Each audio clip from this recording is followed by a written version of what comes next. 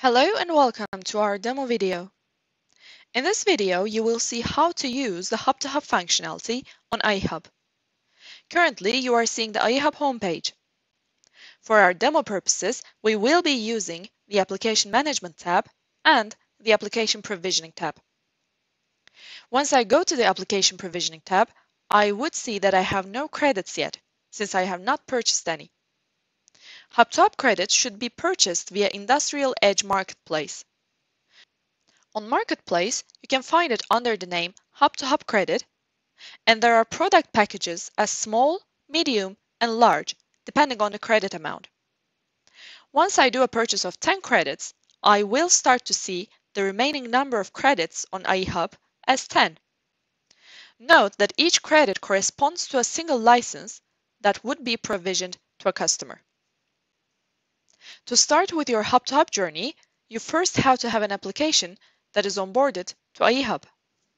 To onboard an application, I go into the Application Management tab and upload the necessary files. For an application to be provisionable through Hub-to-Hub feature, it should have at least one publicly released version, and the application itself should not be published. In other words, you cannot provision an application if it's already in Marketplace. Once my application is onboarded and the version is publicly released, I go back to the Application Provisioning tab.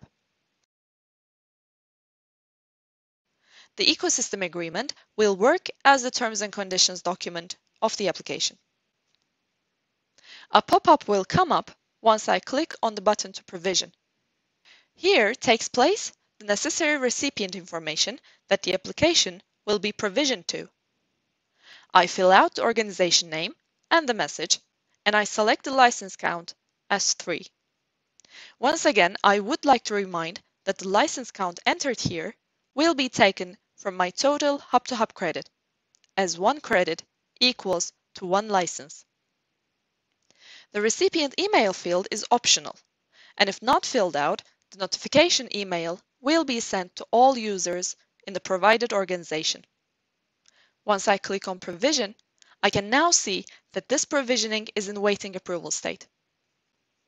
Now, let's go and check what happens on the recipient side. As the customer, if I go to the Library tab, I would see a button as Approval List. Once I click here, I will be able to see all the waiting provisionings that I have received. Here I see the one that we have just provisioned as the app provider. To be able to accept an application, the terms and conditions has to be accepted first. Terms and conditions can only be accepted by the organization admin. After I accept the terms and conditions, the Accept button for the provisioning will not be disabled anymore. Please note that unlike the terms and conditions, the application itself can be accepted by any user in the organization. Once the provisioned application is accepted, it is listed in the library. If I click on the tile, I will be able to see the subscription quantity, which is equal to the number of licenses that were provisioned. I also have the chance to check the terms and conditions file whenever I need.